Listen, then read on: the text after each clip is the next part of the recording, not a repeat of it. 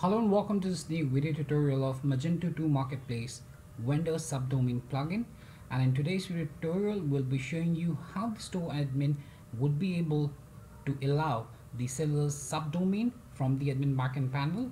And apart from that, we'll also be showing you how the URLs get changed after a seller wants to sell his products within his own subdomain within the Magento 2 multi-vendor marketplace by Webkul, and thereafter we'll also be showing you the other details as well. So first of all, let's go to the web store front end and let's see the different pages of the sellers and the URL for the same, and let's see how the vendors can make use of their subdomain. So before moving forward to the web store front end for the Magento 2 multi-vendor marketplace by Webkul, let me give you a small gist about the plugin itself.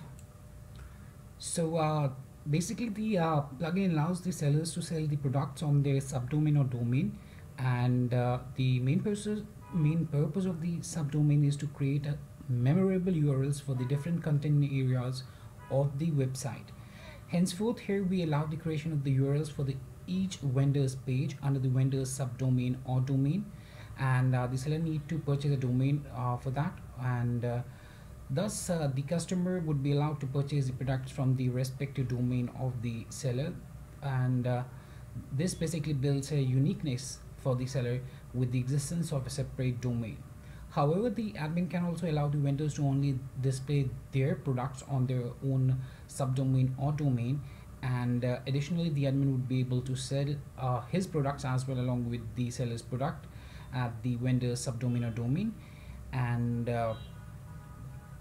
apart from that, we have 4 different pages for the sellers that would come under the subdomain or domain, and whenever a customer reaches those 4 pages, they'll be able to see the seller's subdomain or domain there along with the store name, and that is unique for that particular respective seller itself, and similarly for the rest of the marketplace sellers as well. So right now here you can see that at the top in the URL we have the vendorsubdomain.webkul.com/customer and account. So this is the domain subdomain there that is visible to the customers for the complete store. So if a customer goes to the product page or any other page within the web store itself or on the home page, then the customer would be able to see the vendorsubdomain.webkul.com. And if specifically we go to the seller's profile page, so for that I'll just take you there. So as I've already logged into my account, so after that I'm navigated to my seller profile, and here as well you can see that we have the vendor subdomain.webkul.com, and if I scroll down, and here I'll be opening the profile and the collection pages for the seller. So let me tap here. So this is the seller page or the profile page of the seller. The name of the seller and the location is here, and the rest of the details with the tabs as well, as you can see. So here if we check the URL of the store, then you can see that it's shop-gear-store.vendorsubdomain.webkul.com. So that's how it would appear to the customers.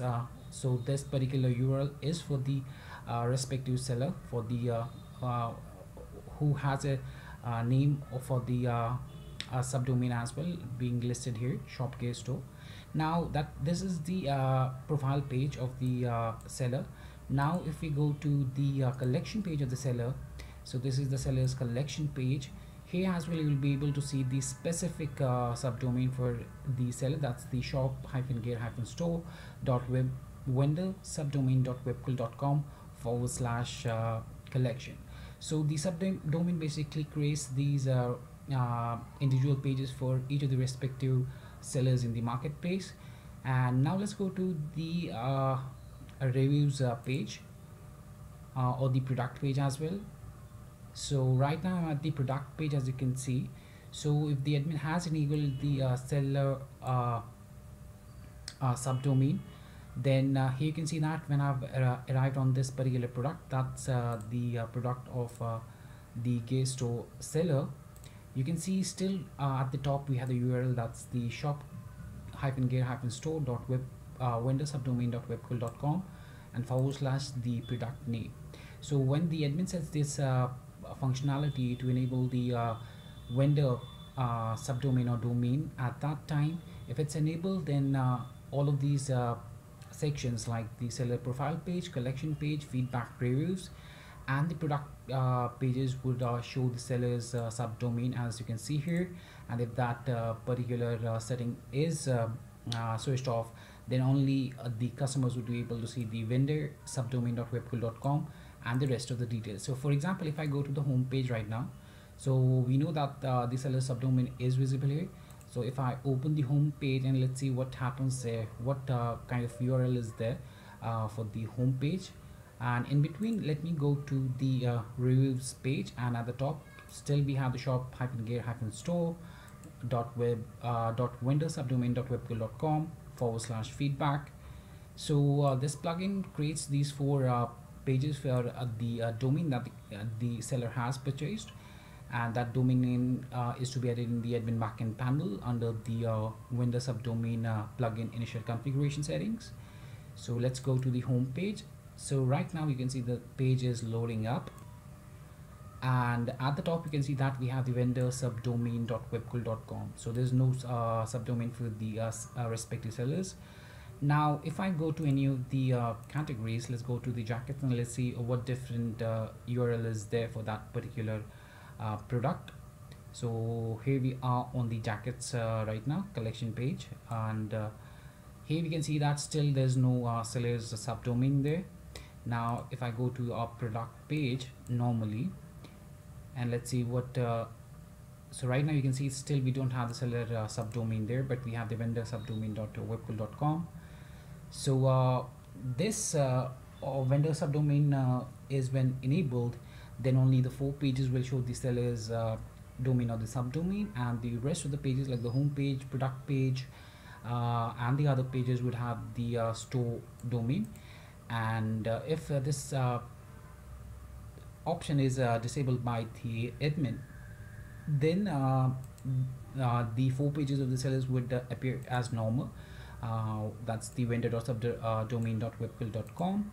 Otherwise, when enabled, then the seller will be able to display his subdomain or domain, and the customers can reach any of the sellers subdomain. So because this is much more easier for them to search, and from there if a customer opens any product, for example if I open this product, then this one also will be having the subdomain of the seller, showing that the respective product is of the seller itself.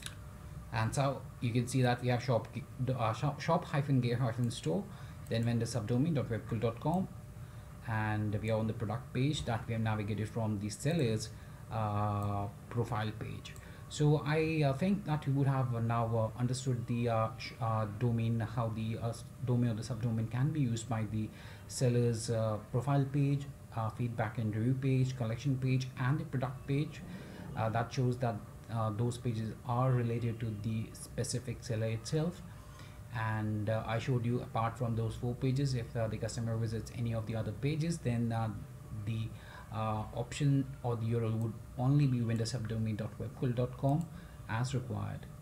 So this was the product page, this was the collection page for the seller with the seller subdomain, and this was the seller's product, and this was a normal product that we navigated by navigating through the categories.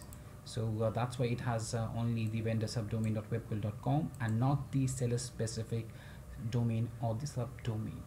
And lastly, here also you can see that we have the seller specific domain or the subdomain name for the seller's feedback and review page. So now let's go to the admin backend panel and let's see what different initial configuration settings are required for the Magento 2 vendor subdomain plugin. So for that, let me take you to the admin backend panel now.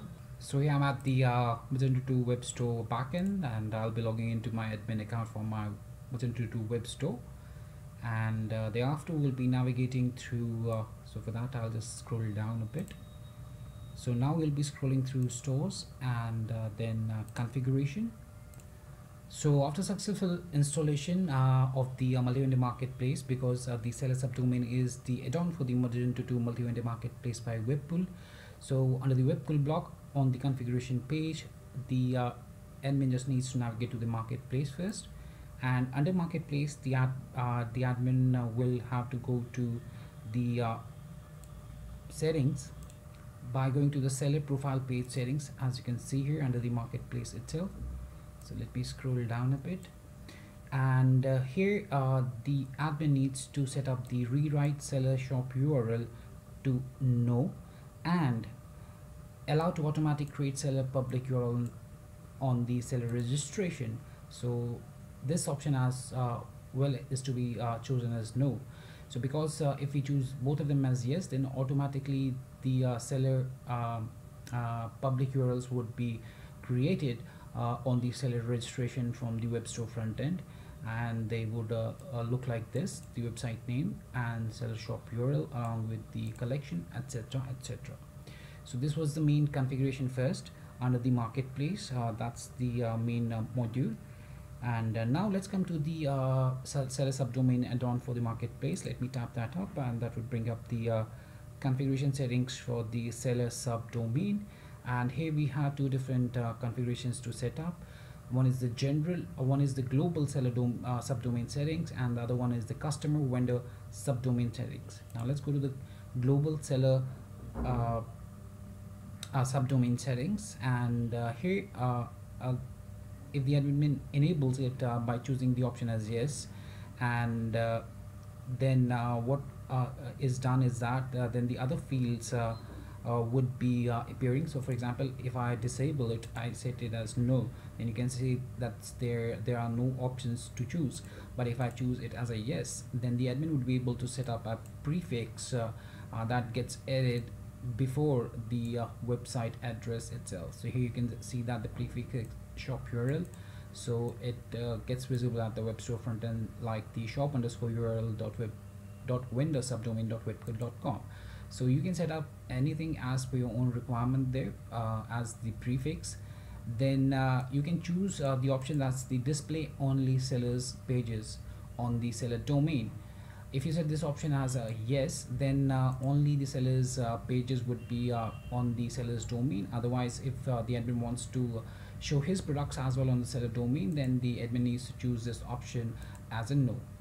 If it is chosen as a no, then we need to set up the display admin products on category page. So you can choose this as a yes or a no. Chosen as yes, then the admin's products would be displayed at the seller's collection page as well. Now let's go to the customer vendor domain settings, and here the admin can set up this option as a yes or a no. So if we set this option as a yes, then you'll have to set your URL for each vendor under the customer, edit, and the vendor domain option. So if you choose this as a yes, thereafter you just need to tap here on the save configuration button to save the configuration settings. Also, before moving further, for example, if this option is enabled to yes, then the vendors would be able to allow having their own domains, and the that can be viewed as per the store view wise. And in this case, the vendor's page URL will come under the vendor domain itself. And also note that if the above setting is like this setting, if it is set to yes, then the admin can provide the domain name of each vendor that is store view wise. So for that, I'll just show you how the admin can set that up if it has been chosen as yes. So for that, I'll just navigate through customers and all customers. I'll let the configuration settings come up. So this was the initial configuration for the marketplace and the seller subdomain plugin itself, and I hope it helped you out. Now let's see how the admin can set up the seller domain if this option, customer vendor subdomain setting, is enabled from the admin backend panel. So for that, we'll go to the customers section, and from here we can edit the seller profile. So for example, right now let's go to John Doe, and let me tap here on the edit link under the actions column, and that will bring up the edit customer page or the vendor page. So here we are on the customers page or the vendors page, and here the admin can set up the seller domain by navigating or by scrolling down to the section that's the vendor domain. If we tap that up, from here the admin can enter the vendor domain that the vendor wants to set up, and accordingly then the pages would be visible on the vendor's domain. And this can be set up as according to your store views. So if you have 4 different store views, you can set the URL for the 4 different store views there. Also, the vendor would should have or what we say as the admin, basically the seller would have to purchase a domain before it can be used by the admin under the vendor domain settings that we have just shown you. So you need, so as a seller you need to have your domain name first, and that is to be purchased. And apart from that, some bit of server configuration is also required before making or setting up the seller subdomain for the different store views within your Magento 2 web store that you have, or the Magento 2 multi-vendor web store. So that was how the admin can set up the details for the seller subdomain under the seller edit page or the customer edit page on that itself. And lastly, let me choose this option as no, and this one as no, and let me tap here on the save configuration button. So if we have disabled the global seller subdomain settings and the customer vendor subdomain settings, now if I go to the seller profile page, so I'll just log in for the seller's account. So right now you can see we are on the vendor subdomain.webkul.com. So I've logged into my seller account. Let me go to my account section, and thereafter we'll be going to the section that's the seller profile. And on the seller profile page we'll just scroll down to the end, and we'll open the view profile and the view collection pages. And let me close this out. And now, as we have set both of these options as no, that's the global seller subdomain settings as well as the customer vendor subdomain settings. And now if I go to the seller's profile page and the collection page, let me show you what URL will be displayed at that particular URL address section. So here you can see that we have it as a vendor subdomain, and we have seller profile shop, gay store, and the address of the store itself at the end. So, or the endpoint is the gear store. Now if I go to the collection page, let me open one product page as well from the seller's profile page, and I've opened the product page, and I'll also open the reviews page. So I'll just open that up in another window. So here, when the configuration setting is set to no, you'll be able to see that we have just the vendor subdomain.webkul.com visible in the URL. And now if we go to the product category and the review pages, we'll also be able to see the same URL that we have, but just the endpoint would be changed. So for example, we have it as a seller profile shop gear store, and we'll have it different for the other pages. So we are on the seller's collection page, and here you can see that right now we don't have the seller's subdomain. We only have the vendor subdomain.webkul.com, and here's the shop and the gear store page. Now let's go to the product page and the reviews page. So this was the collection page of the seller. If you note that if you have noted that when we opened the product from the seller's collection page, we had the seller's domain or the subdomain visible in the product page's URL, but now right now we'll see that it won't be there. And now you can see that on the product page as well, we are not able to see the seller's subdomain or the domain. And same goes for the reviews page as well. You are on the feedback page, and there's no seller subdomain there, and this is the review page itself. So that was much about the Magento 2 multi-vendor marketplace vendor subdomain plugin, and I hope it helped you out in understanding the flow there. And if you still have any questions or queries or suggestions regarding this particular plugin, then you can always get back to us at support@webkul.com, or you may raise a ticket at webkul.uvdesk.com. Thanks for watching this particular video and have a great day ahead.